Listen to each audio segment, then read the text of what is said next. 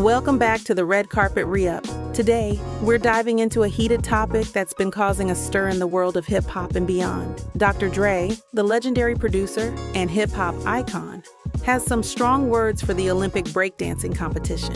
And he's not alone. Let's break down what went down, why Dre is upset, and the reactions that followed. So 2024 marks the first time breakdancing, a core element of hip-hop culture, was featured in the Olympics. This should have been a huge celebration of the art form, but instead, it got overshadowed by the bizarre performance of Australia's Rachael Raygun. In an interview with Entertainment Tonight, Dre didn't hold back. He said, "I did not like that. It's so many great breakdancers that I don't know why they had this particular person doing that." Really good Could at be breakdancing? No. By the way, I did not like that. That was I don't wild. know. It's so many great breakdancers, and I don't know why they had this particular person doing that. It was funny. It was funny. I got some laughs out of it, but what the I could agree. There's a lot of people that I think around the way that could have watched that and said, okay, I got 4 years to get this together and could really do some damage if breakdancing would come back. 4 years. Yeah. Yeah.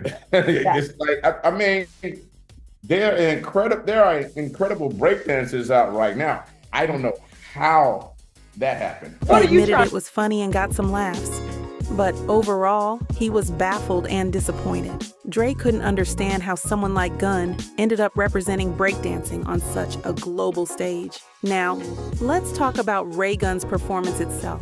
It's safe to say it went viral, but not for the reasons you might hope. Instead of showcasing traditional breakdancing moves, Raygun opted for a more unconventional approach. She flopped, rolled around, and didn't score a single point. People online compared her moves to everything from Peter Griffin in Family Guy to the Grinch creeping around. Even hip-hop producer Pete Rock chimed in, joking about her bunny hop kangaroo moves.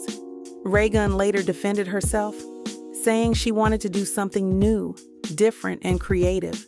She even admitted that she was never going to beat the other girls with dynamic power moves, so she tried to stand out artistically.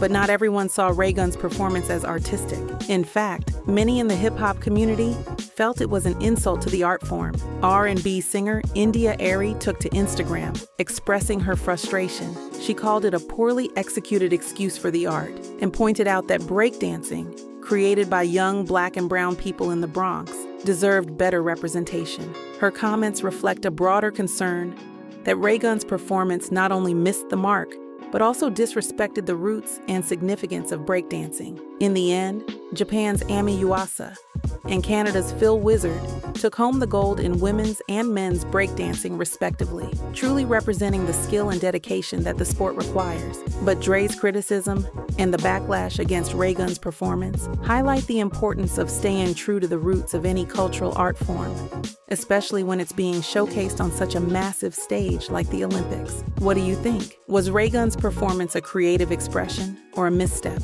Let us know in the comments below. Don't forget to like, share, and subscribe for more exclusive content from the Red Carpet Re-Up. See you next time.